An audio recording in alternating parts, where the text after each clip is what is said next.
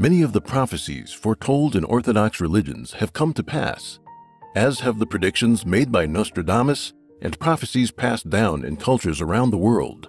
From Peru to Korea, there have been surprisingly accurate prophetic texts throughout Chinese history, from the Han to the Ming dynasties. These prophecies tell us the important truth that history is no coincidental process, but a drama in which the sequence of major events has already been pre-established. In the end of times, which could also herald the beginning of a new historical cycle, all religions of the world are awaiting one thing: the arrival of the Creator in the human realm. All dramas have a climax. Though the devil has made its arrangements to destroy humankind, the Almighty Creator has His means of awakening the world's people, helping them escape the devil's bondage and offering them salvation. Today, unfolding in the final epoch before the Creator's appearance, is the ultimate battle between good and evil. Orthodox religions the world over have foretold that in the era of the Creator's return, the world would be awash with demons, abominations, and ominous events as humanity lost its moral restraints. This is none other than the world of today. The state of degeneration we face today has been long in the making. It began hundreds of years ago with the rise of its core driving force, atheism and the deception of humanity.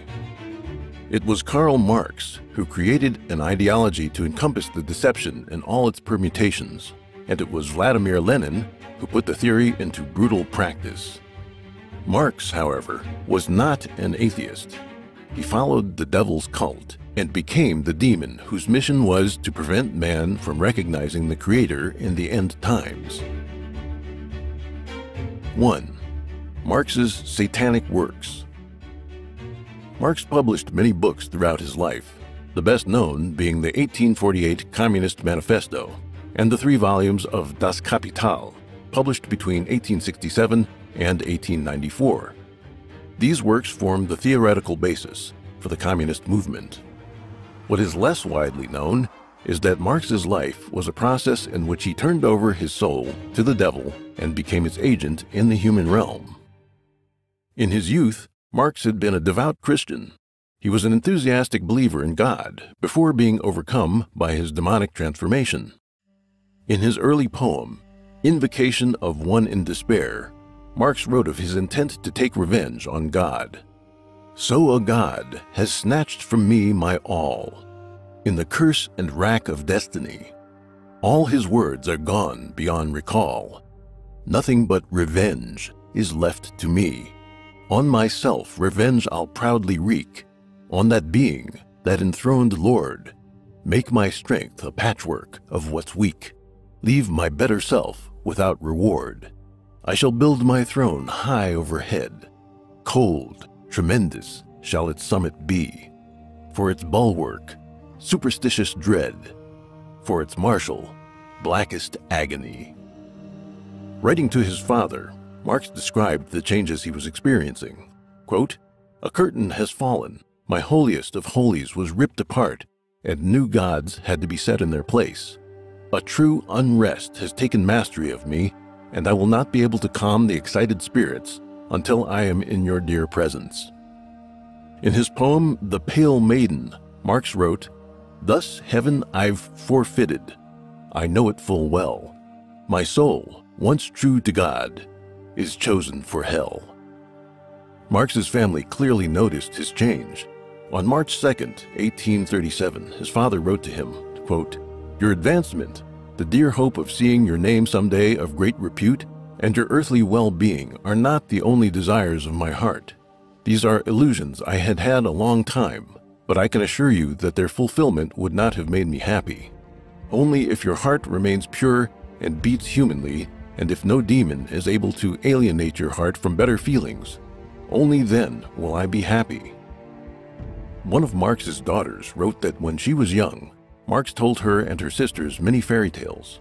Her favorite was the meandering story of Hans Röckle, a wizard who was always short of cash and had no choice but to sell off his lovely puppets to the devil. What Marx sold to the devil in exchange for his success was his own soul.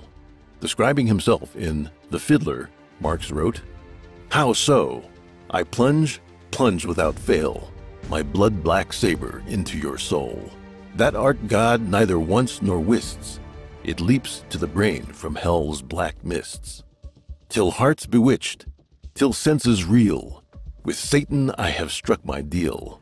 He chalks the signs, beats time for me, I play the death march fast and free." In the biography Marx, author Robert Payne wrote that the stories Marx told might be taken as an allegory for his own life, and that he seemed to be knowingly acting on the devil's behalf. Marx's soul turned to evil. In his rage against God, he joined the devil's cult. The American political philosopher Eric Voegelin wrote, quote, "Marx knew that he was a God creating a world. He did not want to be the creature. He did not want to see the world in the perspective of creaturely existence. He wanted to see the world from the point of the coincidentia oppositorum, that is, from the position of God." In his poem, Human Pride, Marx expressed his will to break away from gods and stand with them on an equal footing.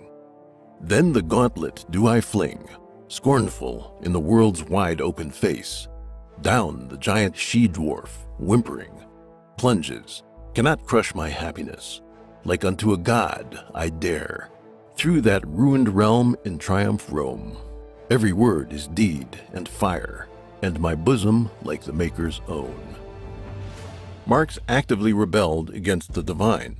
Quote, "I long to take vengeance on the one who rules from above," and, quote, "The idea of God is the keynote of a perverted civilization. It must be destroyed."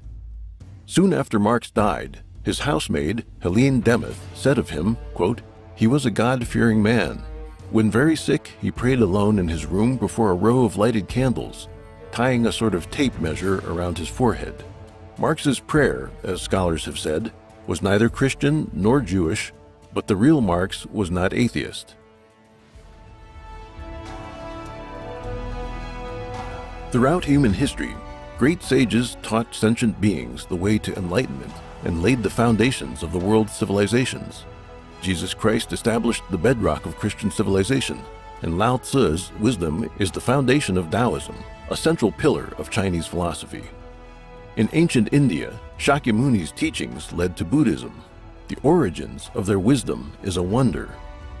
While the other sages may have been well-read, they obtained their insights from enlightenment and cultivation, not from ordinary studies.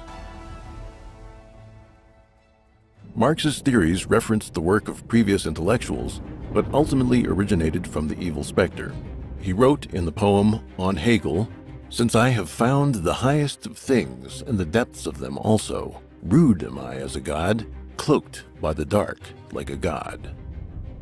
By the Specter's arrangement, Marx entered the human world and established the cult of communism to corrupt human morality, with the intention that mankind would turn on gods and doom themselves to eternal torment in hell. 2. Marxism's historical context. In order to spread Marxism, the evil Specter laid down various intellectual and social foundations. We will examine these two components that serve as the context for the rise of communism. Scholars believe that Marx's theory was deeply influenced by Hegel and Ludwig Feuerbach. Feuerbach was an early denier of God's existence. He believed that religion was no more than an understanding of the, quote, infinity of perception. That is to say, that people invented God by imagining their own abilities writ large. Feuerbach's theory shed some light on how communism emerged and spread. Advances in science, mechanization, material goods, medicine, and leisure created the impression that happiness is a function of material wealth. Therefore, any dissatisfaction must arise from social limitations. It seemed that with material advancement and social change, people would have the means to build a utopia without any need for God. This vision is the principal means by which people are lured, then initiated into the cult of communism. Feuerbach was not the first to reject Christianity and God. Friedrich Strauss questioned the authenticity of the Bible and the divinity of Jesus in his 1835 book, Life of Jesus. We can trace such atheist ideas back to the Enlightenment in the 17th and 18th centuries, or, if need be, to the time of the ancient Greeks, but that is not the purpose of this book. Although Marx's Communist Manifesto was written over a decade prior to the publication of Charles Darwin's On the Origin of Species, the theory of evolution provided Marx with apparent scientific grounding. If all species naturally happened as a result of natural selection, and human beings are merely the most advanced of organisms, then there is no room for God. In December 1860, Marx wrote about Darwin's theory to his associate Friedrich Engels, praising On the Origin of Species as, quote, the book that contains the natural history foundation for your viewpoint. In a letter to the socialist philosopher Ferdinand Lassalle in January 1862, Marx said, quote, Darwin's book is very important and serves me as a natural scientific basis for the class struggle in history. The theory of evolution in the field of natural science and the materialism in the field of philosophy provided Marxism with two powerful tools for misleading and recruiting followers. Society underwent profound changes in Marx's lifetime. In 1769, Watts's improved steam engines ushered in the first industrial revolution, replacing small artisan communities with mass production. Technical advancement in agriculture freed up surplus labor to move to cities and toil in factories. Free trade created innovation in sales and marketing. Industrialization invariably fosters the rise of cities and the flow of people, information, and ideas. In cities, people are not as connected to each other in comparison to rural life. In a city, even an outcast can write books. Following his exile from Germany, Marx moved to France, Belgium, and then England, where he settled down in the London slums. The Second Industrial Revolution began in Marx's later years, bringing electrification, the internal combustion engine, and chemical manufacturing. The invention of the telegraph and the telephone revolutionized communications. Each change threw society into upheaval as people scrambled to adapt to the new reality amid technological shifts. Many could not keep up, leading to the polarization of haves and have-nots, economic crises, and the like. This upheaval created ripe conditions for spreading Marx's view of social norms and traditions as oppressive relics to be destroyed. At the same time, as technology made it possible to transform nature on a large scale, humanity's arrogance grew. Rather than viewing Marxism as the result of social upheaval and the attendant intellectual trend, these factors should be understood in light of the devil's plans to destabilize humanity and spread Marxism among mankind.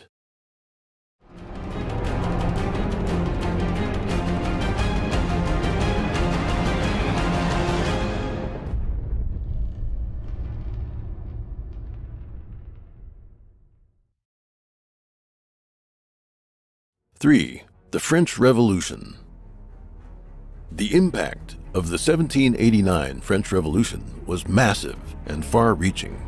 It destroyed the monarchy, overturned the traditional social order, and began a system of mob rule. Engels said, quote, "A revolution is certainly the most authoritarian thing there is. It is the act whereby one part of the population imposes its will upon the other part by means of rifles, bayonets, and cannon. Authoritarian means, if such there be at all. And if the victorious party does not want to have fought in vain, it must maintain this rule by means of the terror which its arms inspire in the reactionists." The Jacobin club that took power after the French Revolution knew this well.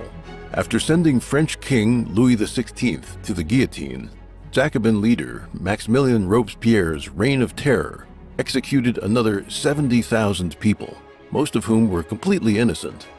Later generations wrote on Robespierre's epitaph, "Whoe'er thou art who passest, pray, don't grieve that I am dead.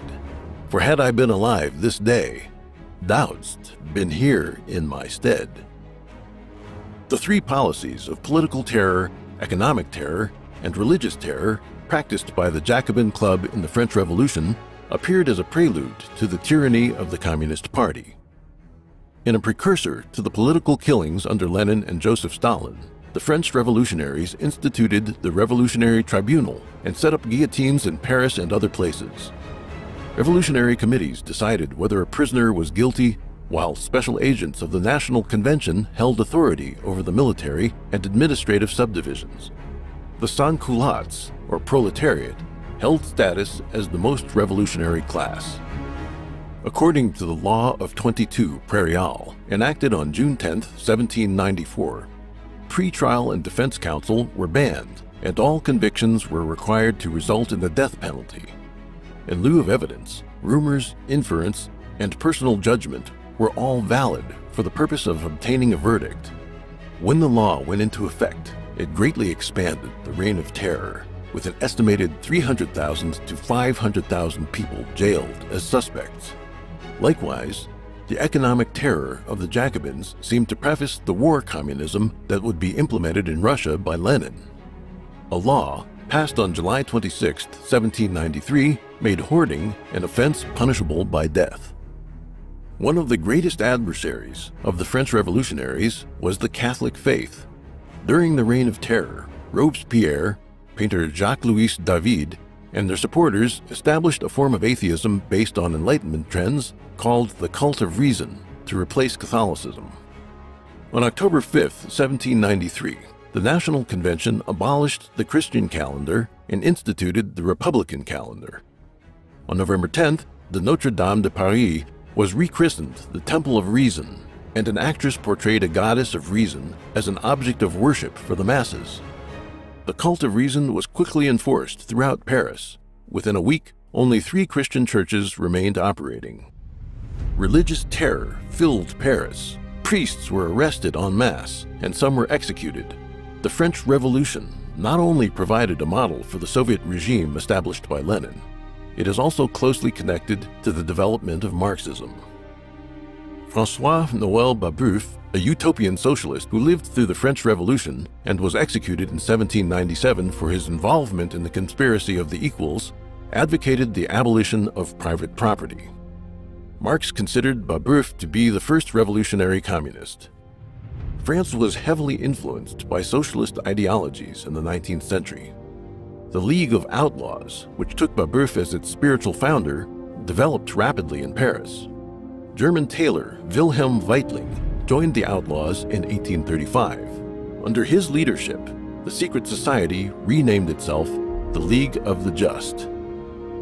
In a meeting held in June 1847, the League of the Just merged with the Communist Correspondence Committee led by Marx and Engels to form the Communist League led by those two men. In February 1848, Marx and Engels published the foundational work of the international communist movement, the Communist Manifesto. The French Revolution was just the beginning of a long period of social turmoil throughout Europe as revolutions and insurrections took place one after another from the end of Napoleonic rule, affecting Spain, Greece, Portugal, Germany, various parts of Italy, Belgium, and Poland. By 1848, revolution and war spread throughout Europe, providing an optimal environment for the spread of communism.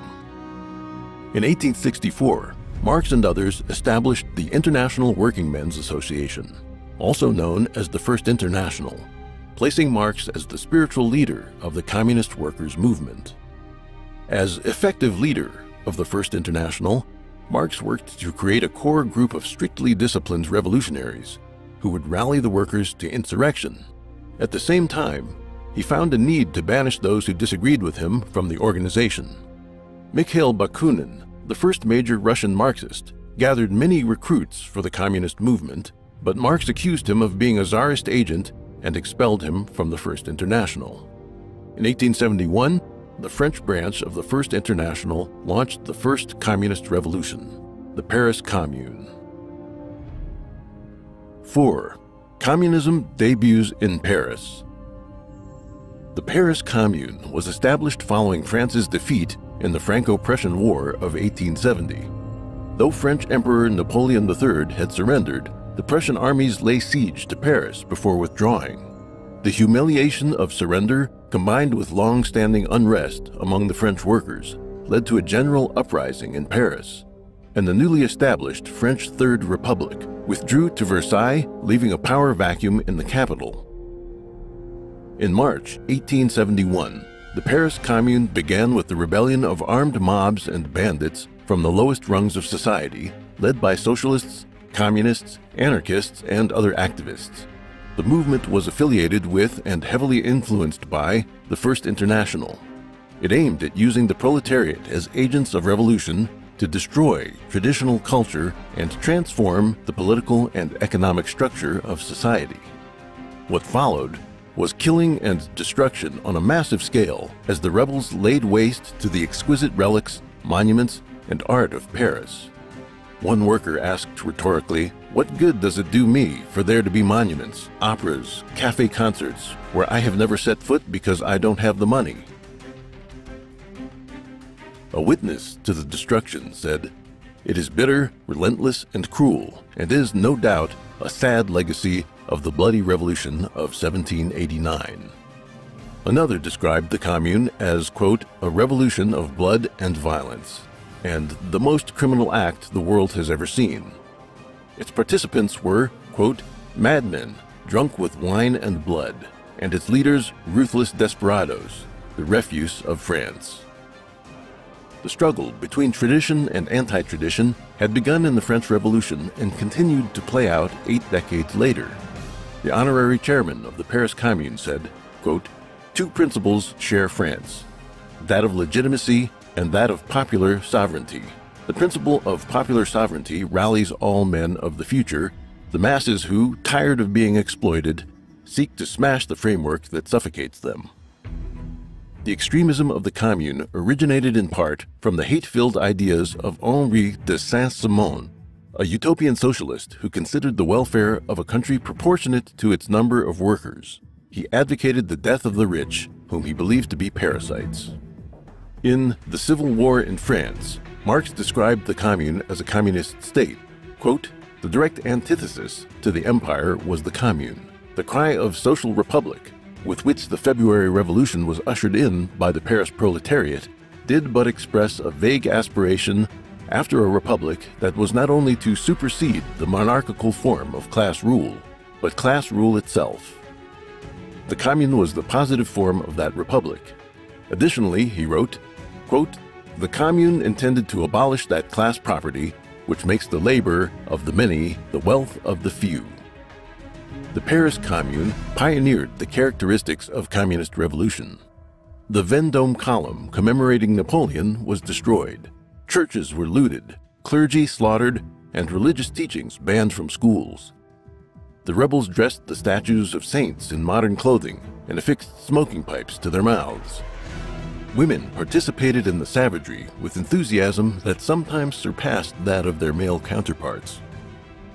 A Chinese person called Zhang Deyi, who was in Paris at the time, described the situation, quote, "The rebellious not only included male thugs, women also joined in the rampage. They took up lodging in high buildings and feasted on delicacies, but their pleasure was short-lived, as they were unaware of the danger coming to them. On the verge of defeat, they looted and burned buildings. Priceless treasures were reduced to ashes. Hundreds of female rebels were arrested and admitted that it was mainly the women who led the arson." The violent frenzy that accompanied the fall of the Paris Commune is not surprising. On May 23, 1871, before the last line of defense had fallen, the Commune authorities ordered the burning of the Luxembourg Palace, the seat of the French Senate, the Tuileries Palace, and the Louvre, the Paris Opera House, the Paris City Hall, the Ministry of the Interior, the Ministry of Justice, the Palais Royal, and the luxury restaurants and high-class apartment buildings on both sides of the Champs-Élysées were also to be destroyed rather than allowed to fall into the hands of the government.